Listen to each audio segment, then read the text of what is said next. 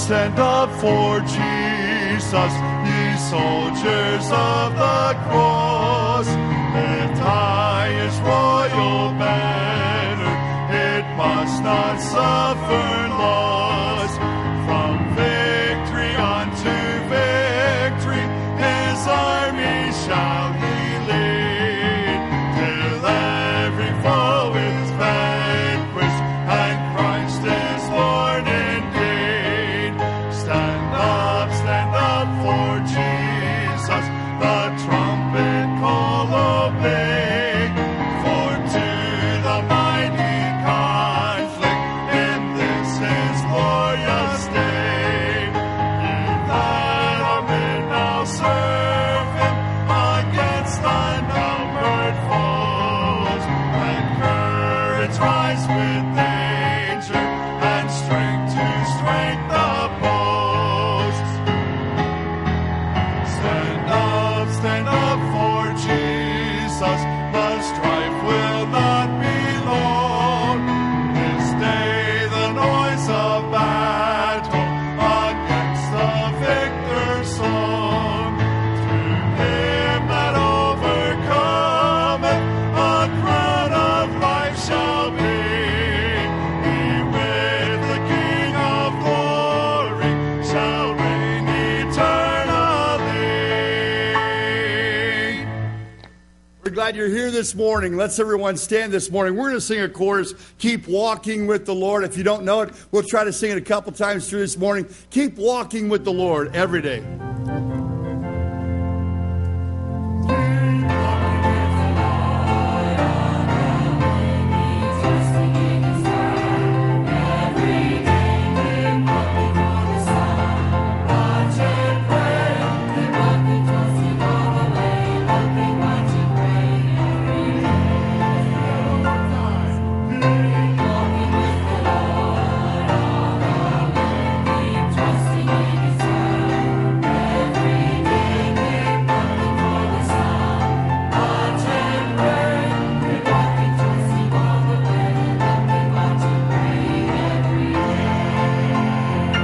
Page number 313 this morning, Stepping in the Light. Page 313.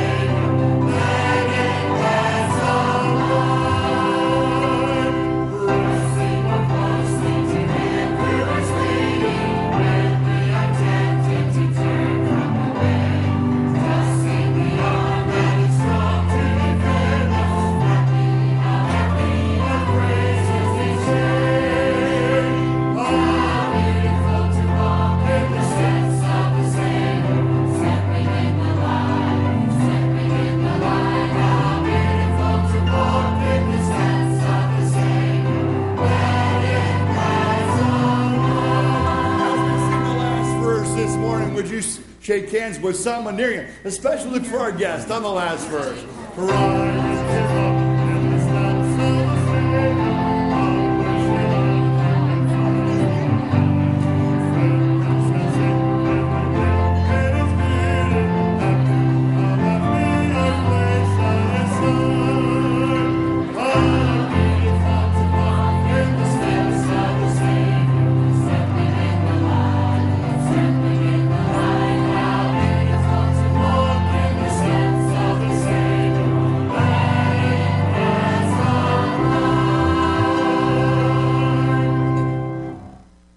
It's great to see you here at Mansfield Baptist Temple today. Thank you for attending.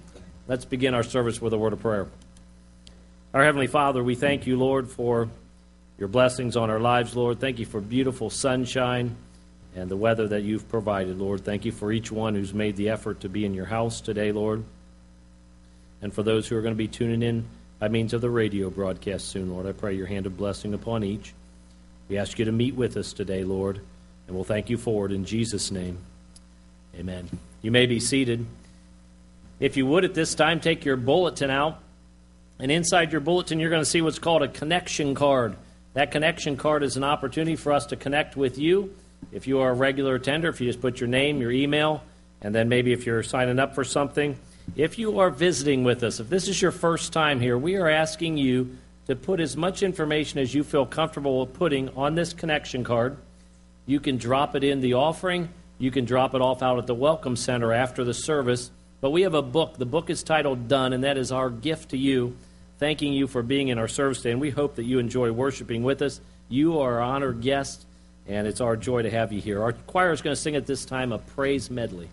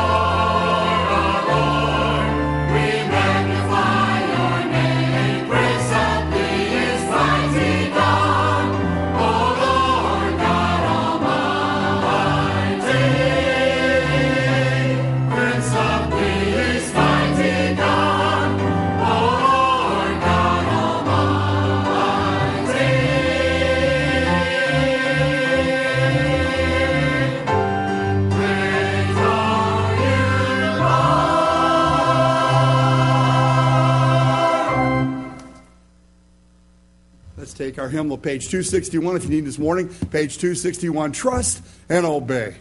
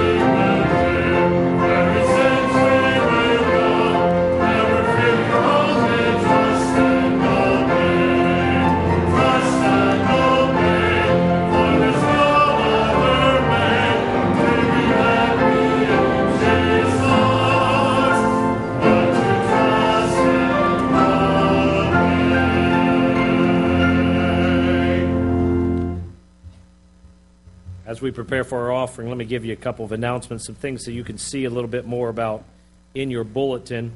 But this evening, our teens are doing what we call a teen takeover service, and our teens are going to be in charge of every aspect of our service. So we're looking forward to that tonight, 6:30. If you're able to be here, I think you'll enjoy that. Tomorrow morning, our Temple Christian School opens up 9 a.m. with an orientation tomorrow. And so pray for our school. And we've talked a little bit about our Adopt a Student program. If you would have the capability of helping a student attend the school, I know there are some students who are coming in and don't have the finances they need and are hoping that the Lord answers some prayer, and you may be the answer to that prayer. So if you'd be able to help out in any way, maybe it's a portion of a year or for a student or a number of students, we'd like to talk to you and show you our Adopt a Student brochure.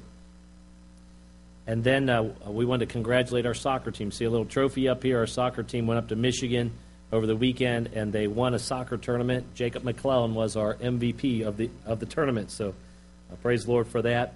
A couple activities that are coming up.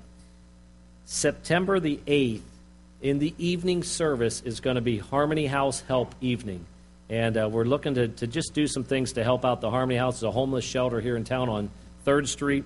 And so we'll have some things in the bulletin here in the next couple of weeks, items that you can donate toward that. And so we look forward to that. The next Sunday evening, September the 15th, mark your calendar, Sunday evening church that night starts at 5:30 instead of 6:30, 5:30 service.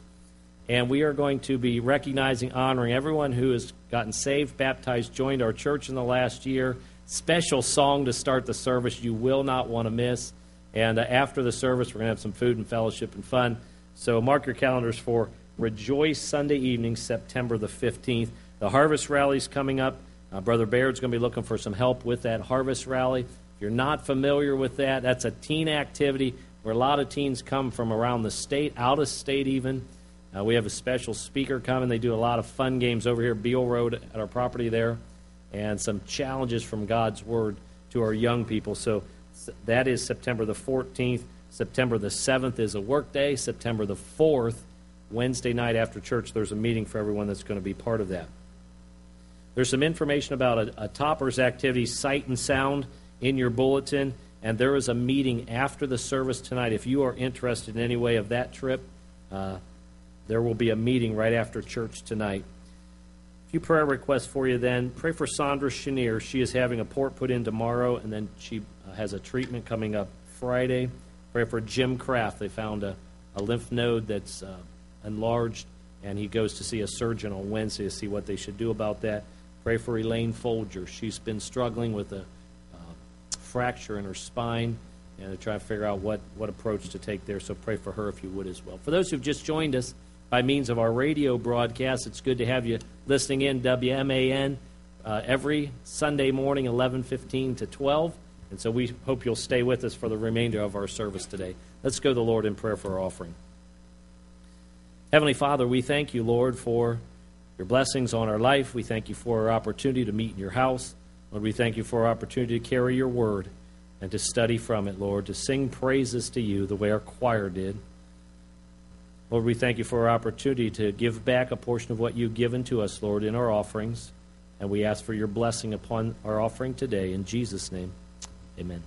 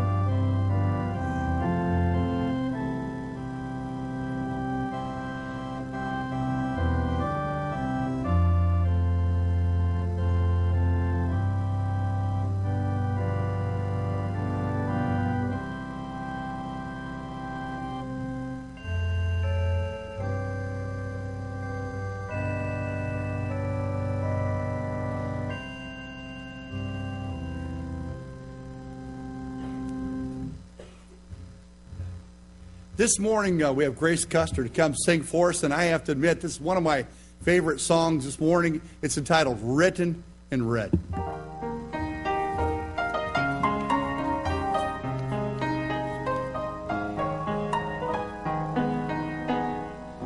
In letters of crimson, God wrote his love on a hillside so long, long ago.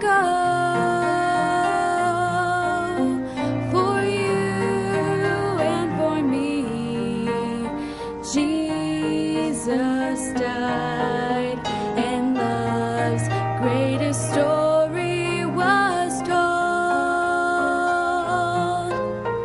I love you, I love you. That's what Calvary said. I love you, I love you.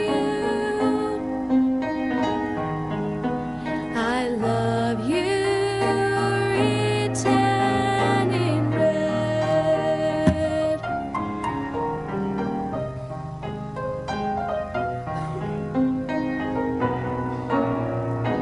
Down through the ages, God wrote his love with the same hands that suffered and bled,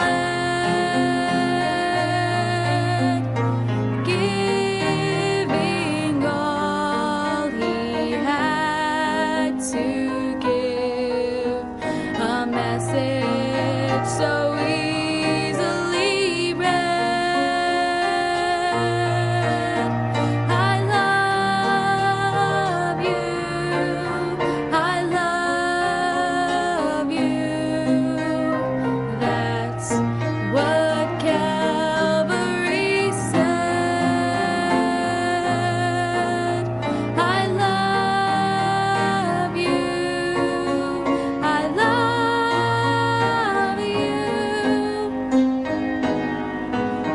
I love you. Oh, precious is the flow that makes me white as snow. No other fount I know, nothing but the blood of Jesus. I love you, I love you. That's what Calvary said. I love you, I love you. I love you, written in red.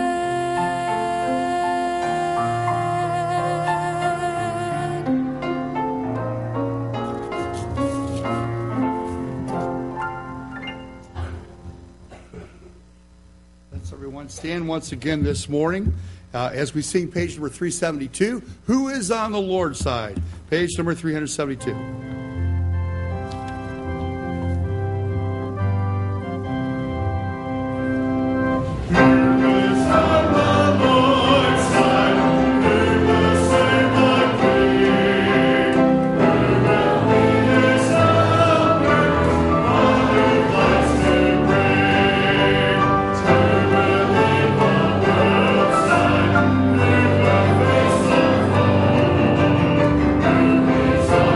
I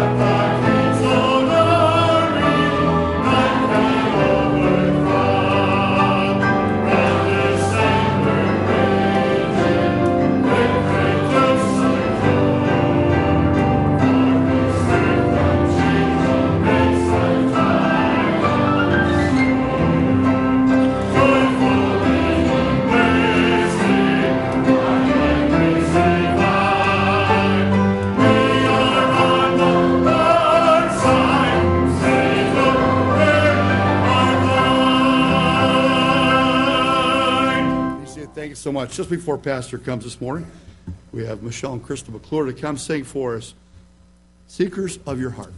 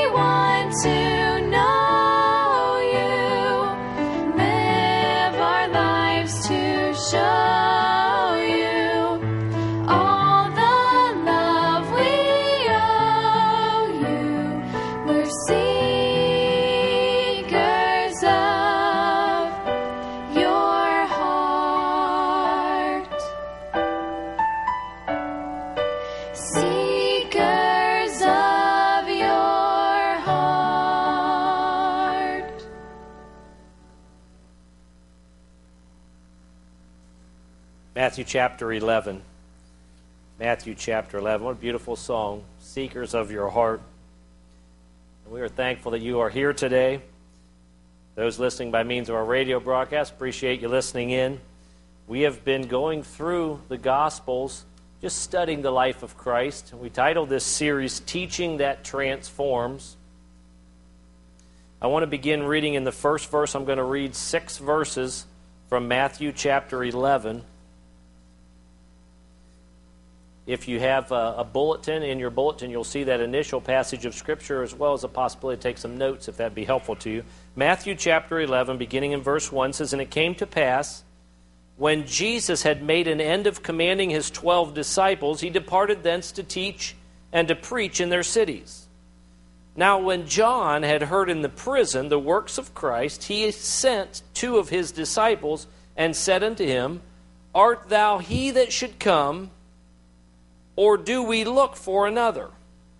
Jesus answered and said unto them, Go and show John again those things which ye do hear and see. The blind receive their sight, the lame walk, the lepers are cleansed, the deaf hear, the dead are raised up, and the poor have the gospel preached to them. And blessed is he whosoever shall not be offended in me. Let's pray. Heavenly Father, Lord, as we open your Scripture now, we need you to meet with us, Lord, to help us to understand what you have for us here, to rightly divide your word, Lord, to make application where it's due. We want you to be pleased, Lord, when we conclude today. And so we ask for your help in Jesus' name. Amen. Now, I would never do this, but I'm sure some of you probably would make this mistake. I say that tongue in cheek. For those who have children, maybe some of you have had children a long time ago. You have to think back of this, but for those of us who have children now, sometimes you may send your child to someone else's house, and you pray something like this: Lord, please help my child to behave. Please help my child not to say anything stupid. Please help my child not to say how I lost it last night. Please help my child not to tell about the faults in our house. Whatever. Does anyone else pray like my wife and I do sometimes? You say, I hope my child puts his or her best foot forward. I just hope they don't share our faults. I hope they appear to be with it. When you open your Bible here, you might have a question about what you read. You see, there's a question in here that might be a little bit shocking to you. Questions are generally good. I was a school teacher once upon a time, and maybe I took a little bit of a weird approach, but I'd get up in front of my class and I'd say, now listen to me. You ask questions. Do you hear me? I want you to ask questions. If you don't, I'm going to be mad at you. It's going to tick me off if you don't ask questions. And we solicit questions. We want them to ask. But then every once in a while you get one of those questions, you're like, oh boy, wish you wouldn't have asked that one. We come upon a question here, and it's a little bit shocking. You see, the question's found in verse 3 of our passage. If you'll look there, you see this is the question. Art thou he that should come, or do we look for another? Now, if you haven't read your Bible much and you don't know much about it, you might just buzz right through here and it might not be much to you. But as you begin to study this passage of Scripture, you should say, whoa, did I just hear what I think I heard? Was that John the Baptist asking that question to Christ? Did John the Baptist ask that? Was that John the Baptist? You see, if you know a little bit about John the Baptist, you would see that this question might be a little bit of a surprising question. John the Baptist, what we read of is a man who's in prison and he asks a question. He sends two of his disciples or his followers and he says, hey, go ask Jesus, art thou he that should come, or do we look for another? Now let's do a little bit of research here. John the Baptist asked that? John the Baptist, he's the guy who baptized Jesus. John the Baptist, he's the voice of one crying in the wilderness. He was the guy that went out in the wilderness. He was dressed in a little bit of a funny way, and he ate some weird stuff, and he preached. He was committed to the work. In Luke chapter 3, we learn a little bit about him. John the Baptist was the one that looked at the religious leaders of that day and he said, oh, generation of vipers. That was John the Baptist. He was not only committed to the work, he was combative to religious pride. John the Baptist. One of my favorite passages in the Scriptures, John chapter 1, verses 29, when John the Baptist looked at Jesus, he says, behold the Lamb of God which taketh away the sin of the world. The next day after, the Bible says in John 1:35, he was there with a couple of his disciples and he just said, behold the Lamb of God. Immediately those two guys just went and started following Jesus. John the Baptist. John the Baptist is the guy in John chapter 3 who said, he must increase, but I must decrease. That was John the Baptist. That guy. But now he's in prison. And he asks a question. It's a little bit of a surprising question coming from that guy. He sends his disciples to Jesus and he basically says, hey, ask him, are you the guy? Are we waiting on somebody else? What's going on? Art thou he that should come, or do we look for another? Did that question come from that John? It seems as though circumstances in the life of John the Baptist seem to create some doubt and some discouragement.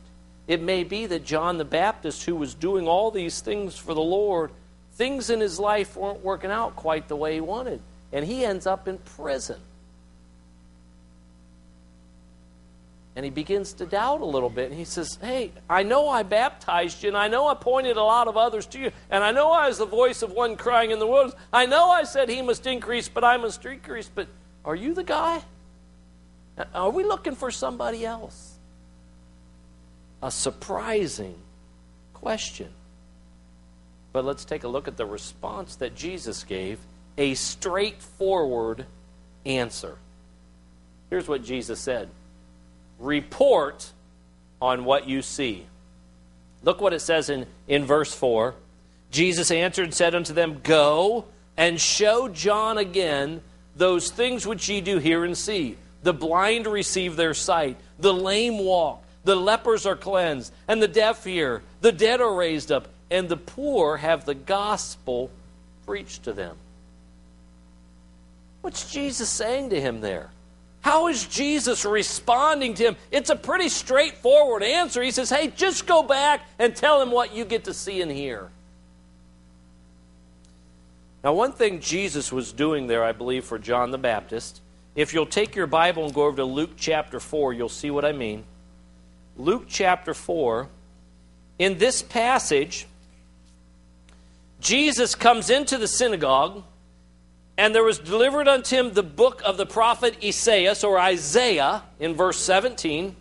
Luke 4:17 says, Jesus came in, there was given to him the book of the prophet Isaiah, and when he had opened the book, he found the place where it was written. So Jesus took the book of Isaiah, and he went to a certain spot, and he began to read out of it. And here's what he read. The Spirit of the Lord is upon me, because he hath anointed me to preach the gospel to the poor. He hath sent me to heal the brokenhearted, to preach deliverance to the captives, and recovering of sight to the blind, to set at liberty them that are bruised, to preach the acceptable year of the Lord. You see what was happening here?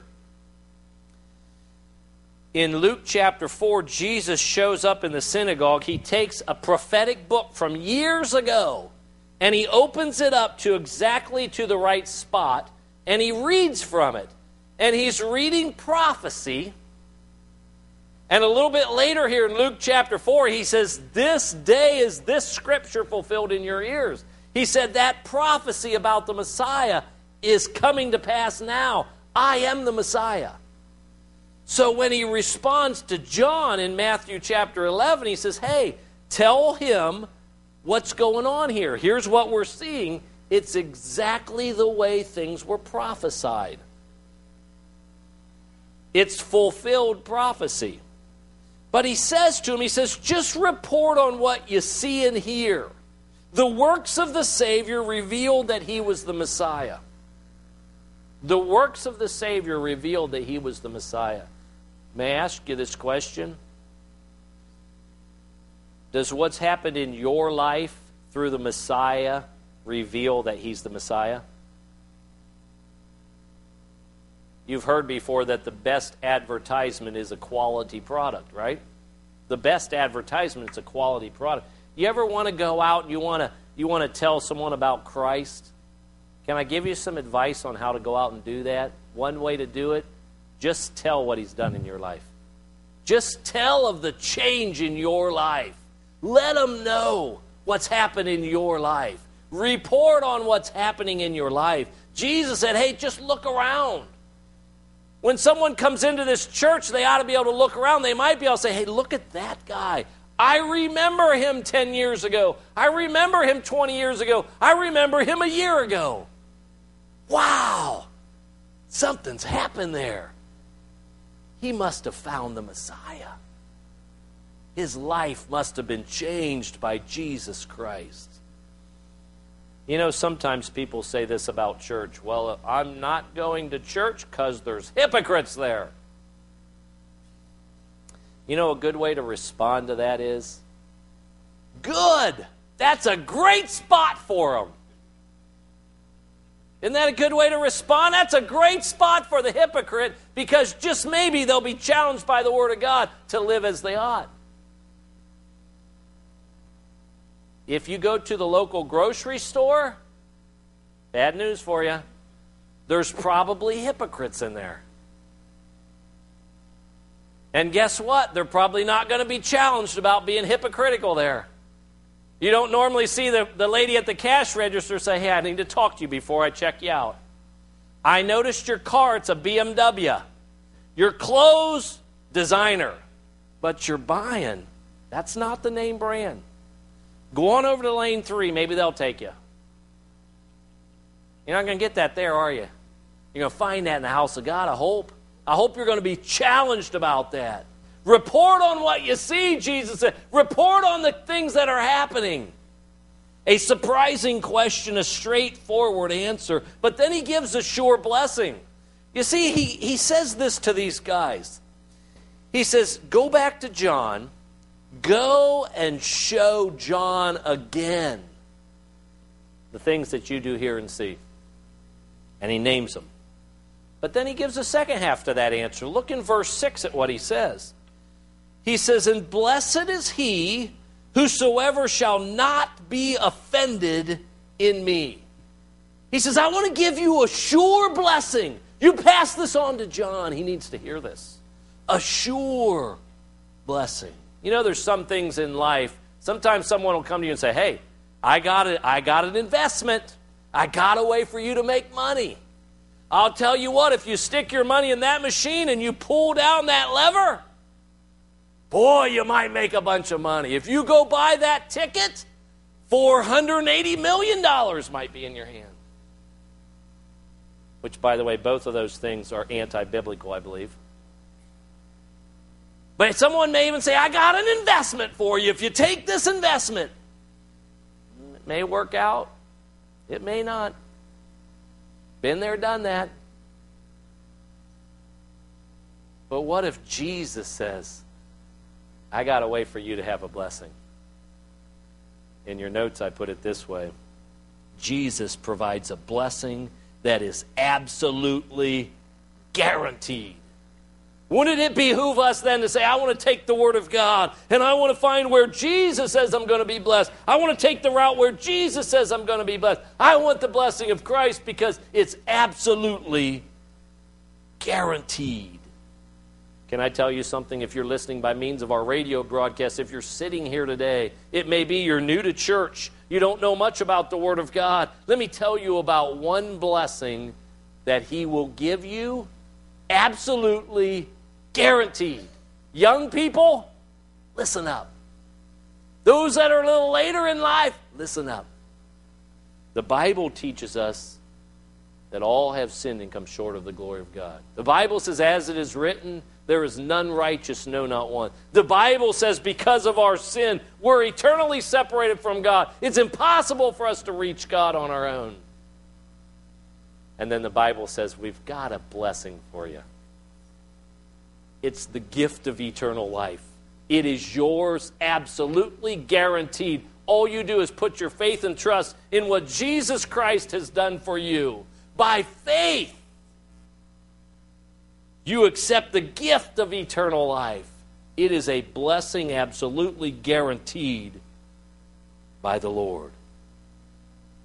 Here, Jesus says, blessed is he whosoever shall not be offended in me. You understand here, he's sending that message back to John. John is a man who took a stand for the Lord, and he got thrown in prison for it. As a matter of fact, a little later on, he's going to get his head cut off for it. And here's what Jesus said. You stand for me. You stand for me, and you will be blessed. I don't know what it was like that day he got his head cut off, but I know this, to be absent from the body is to be present with the Lord, and he went straight to heaven. And I bet you that was an amazing reunion when that happened. Blessed is he whosoever shall not be offended in me. Take a stand. Make a determination. You're not going to allow things. This is what John could have said. in prison. He could have said, I don't care anymore. I tried to do right. It just didn't work out for me. Jesus said, oh, don't let that happen. Don't let that happen. Blessed is he whosoever shall not be offended in me. A sure blessing. But I show you a forethought. I love this one. I titled this one, A Strong Encouragement. You see, after John the Baptist asked that question to Jesus, boy, Jesus had an opportunity to really get after him. I mean, he could have really put him in his place. He could have chastised him. He could have chastened him. He could have verbally abused him and said, you shouldn't have questioned me ever. But that's not the approach of our Lord. Look what it says in verse 7. It says, and as they departed, Jesus began to say unto the multitudes concerning John, what went ye out into the wilderness to see? A reed shaken with the wind?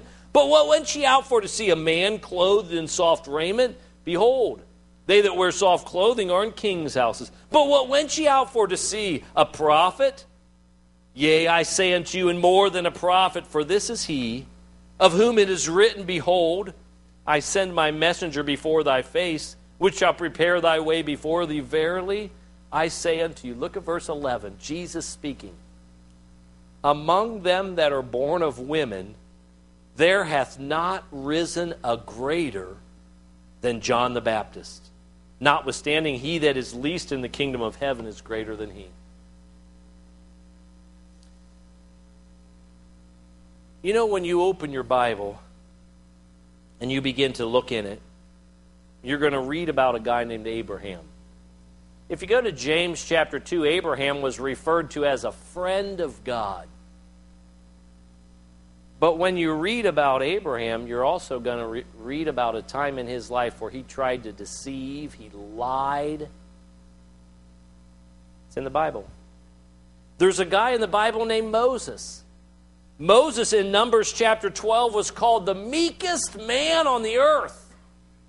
But if you read about Moses, there was a time in his life where he lost it. He lost his temper and did what he shouldn't have done. There's another man in the Bible, his name's David. The Bible tells us in Acts chapter 13, God referred to him in this way, a man after mine own heart. David, a man after God's own heart. Boy, David made some serious mistakes in the Scripture. There's another guy in the Bible, his name's Solomon. In 1 Kings chapter 3, it tells us that Solomon was the wisest man ever to live. But if you study his life, he let some women lead him astray, and he went into idolatry and made a mess. Matthew chapter 11, there's a guy named John. He's struggling a little bit. He's questioning a little bit. He's doubting a little bit. He's discouraged. So he sends a couple of his disciples from prison where he was, and he says, Go ask Jesus, are you the guy? We looking for someone else? Art thou he that should come, or do we look for another? Boy, Jesus could have pounced on that, couldn't he? I can't believe you, John the Baptist. How would you do that? Aren't you glad this passage is in the Scripture? Well, I sure am glad this is in the Scripture. Because sometimes we struggle a little bit, don't we? But you know what? Jesus was presented with an opportunity to vilify, to belittle, to criticize. If your picture of Christ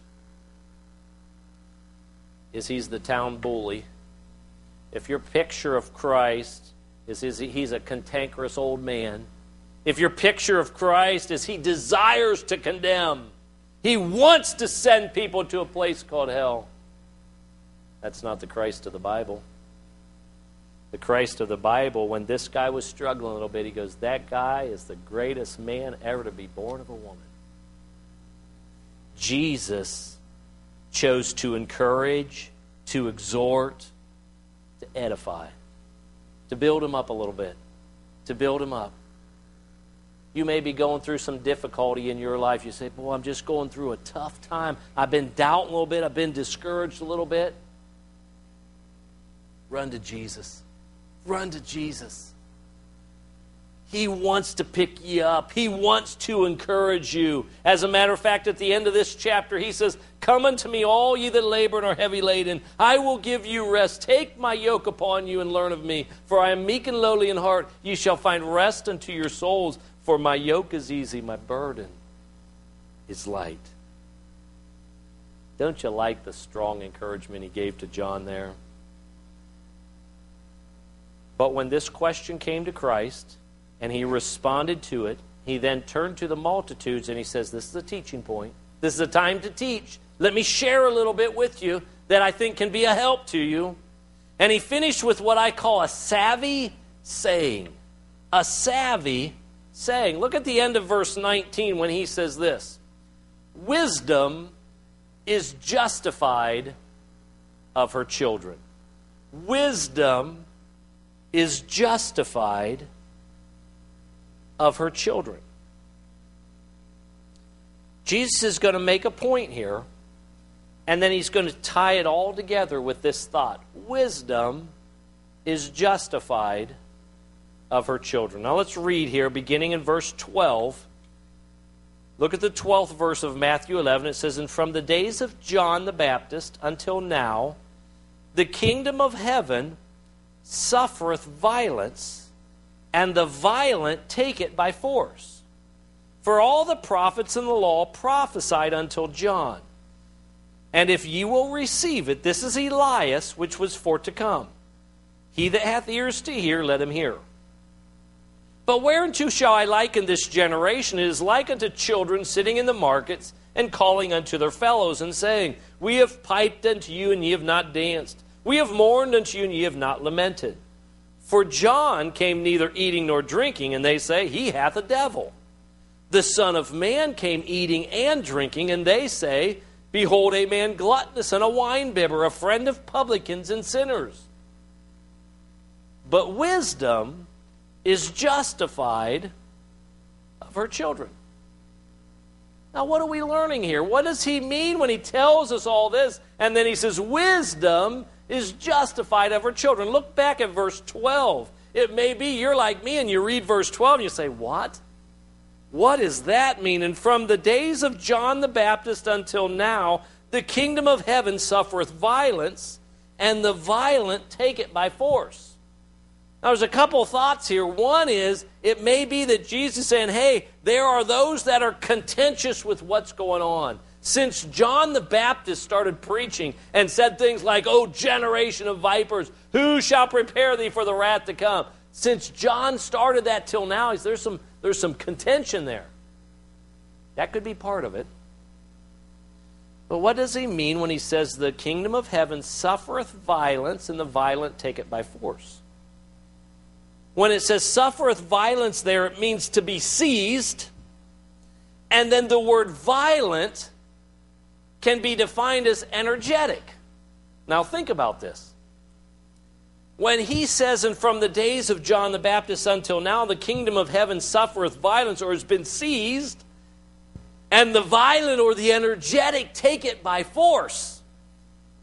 Here's what he could be saying. He says, hey, since John the Baptist started, there are those who are energetically seizing on to the gift of eternal life. They're recognizing the kingdom of heaven is at hand. They're excited about it. But then he goes on, and he says in verse 16, he says, But whereunto shall I liken this generation? It is like unto children sitting in the markets and calling unto their fellows, and saying, We have piped unto you, and ye have not danced. We have mourned unto you, and ye have not lamented. John came, and you didn't like the way he came. And Jesus came, and you didn't like the way he came. But wisdom's justified of her children. I think Jesus is saying this in this passage of Scripture. He says, there are some who have greedily caught it and embraced it, excited about it. But then there are others that are listening to me today, and you are unmoved, even cynical. It's like when children say, hey, let's go have fun. And you say, I don't want to have fun. And you say, well, let's go over here and mourn. And they say, I don't want to do that either. I'm not doing either. I'm not budging. Jesus said, some are like that.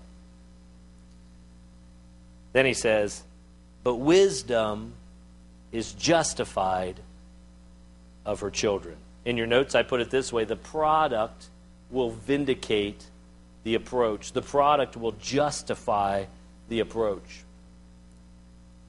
Wise children reveal wisdom in their parents. Would you agree with that? You see a young person who's growing up, you say, boy, that's a young person has some wisdom. Well, that probably is an indication that their parents shared some wisdom with them. Followers of Christ indicate that he is the Messiah, the Savior. Followers of Christ indicate that Jesus is the Messiah, the Savior. We have a role, we have an obligation. We should be showing others that Jesus is the Messiah. Wisdom is justified of her children. There was a president who once made this statement. He said, a victory has 1,000 fathers, and defeat is an orphan. A victory has 1,000 fathers, and defeat is an orphan. And what he was saying was, if there's a victory, everybody says, I was part of that. I produced that. If there's a defeat, that one's an orphan. Nobody's claiming that one. When Jesus said wisdom is justified of her children, he says, hey, wisdom is going to be seen in the result. What Jesus says is when you see changed lives, that's when you know that we found the Messiah. You will be known by your changed life. You and I can see a tree outside in April. In April of this next year, you and I can see a tree outside and we can argue to death over, that's an apple tree. No, I think it's a pear tree. That's an apple tree. But come summertime, we're going to figure it out, right? It's either going to come, it's not going to have both. We're going to find out. You know what Jesus said in Matthew chapter 7 and verse 20? He said, wherefore by their fruits ye shall know them. By their fruits ye shall know them. Sometimes someone will make a profession of faith in Christ, and there's nothing there. I don't know their heart, but I know one thing. The Bible says, by their fruits ye shall know them. Jesus said, wisdom is justified of her children. John the Baptist, he was having a time of doubt and discouragement. Yeah, that's what it looks like. Jesus said, hey, just report on what you're seeing. And remember this, blessed is he whosoever is not offended in me. Can I tell you this? The day will come when the product will justify the approach. That day's coming. It may be when you pass away. It may be when the Lord comes. But the product's going to justify the approach. The Bible gives us the direction to go. It's up to us whether or not we're going to accept it. If we do, wisdom will be justified of her children. Wisdom will be justified of her children. When the Bible says we're all sinners, and because of our sin, we deserve a place in hell, but Christ died so we don't have to go there, and we trust Christ as our Savior, wisdom will be justified of her children. There will come a day, and you'll say, now I understand. Now I see. Now I recognize the wisdom of taking the approach of this word. I don't know what decision you may need to make today. It may be that you need to trust Christ as your Savior. It may need to be that you say, I know I've trusted Christ as my Savior. I know I'm on my way to heaven. The next step for me is to be baptized. Why not make that decision today? It may be you say, I need to join the church. Whatever it may be, I need to put my life in accord with this word because wisdom is justified of her children. I don't know about you, but I'm thankful that Matthew chapter 11 is in the Word of God. I'm thankful that that guy struggled a little bit. Jesus helped him out, encouraged him a little bit. He desires to do the same for you and for me. Let's stand for a closing word of prayer.